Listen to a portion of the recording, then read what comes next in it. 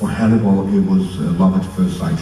I found that young man so fascinating, and he knew right there that he had a future with him somehow. Will Graham had no idea what was hitting him. One of the things I find weird about the show, I mean, the show's got its own logic, it's its own world, and you can't really, it operates under its own rules. But like the homoerotic tension between Will and Hannibal is crazy. But no one ever says like, "Did you guys fuck already?"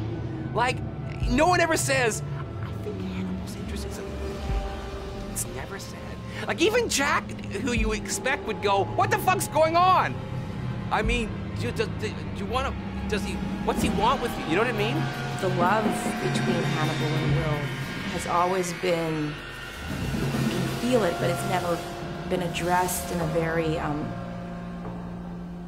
And after killing Francis Dollarhide with Hannibal Lecter, he realizes this is exactly what Hannibal Lecter has wanted all along. He has wanted a partner in crime, a murder husband, as it were. And the sad truth of it all is Hannibal was right. Will did enjoy it. Will thought it was a beautiful, powerful thing.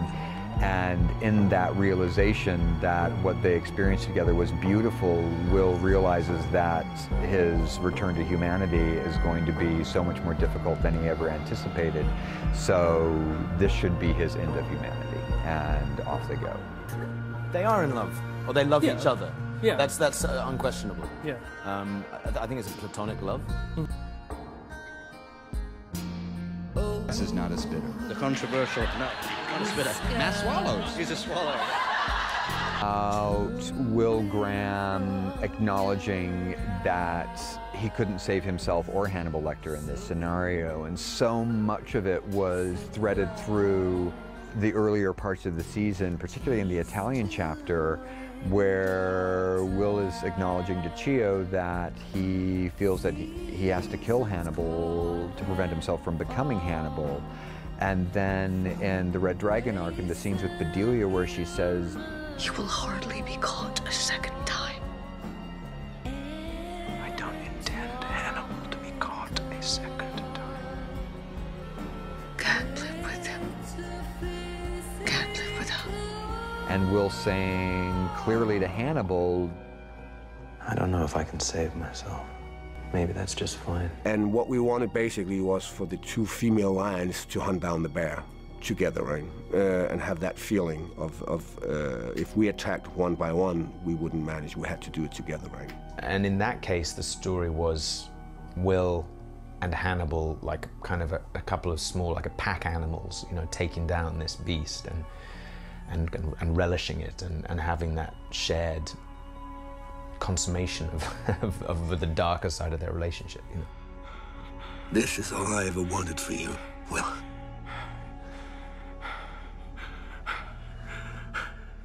For both of us. A ton, right? But mostly I've seen some graphic novels. Fanfic. I'm not sure I want to see it, but there's a small little part of me that is a little curious.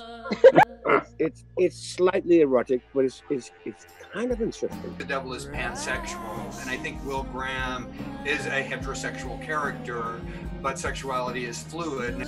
Up until the point that I wrote Is Hannibal in Love with Me, I was really, you know, I was aware of the fan community wanting a sexualization between the characters, and I was entertained by that greatly, and that I'm definitely interested in, and I think it feels like we were on a trajectory, and we just have to find the most authentic path for that trajectory, as opposed to forcing something. And also because of the nature of what would be happening in season 4 in terms of the grander manipulations that Hannibal has on Will Graham's mind, I don't think Hannibal would want to have sex with Will unless Will were of a right mind, and I don't think Will's going to be in his right mind in season 4.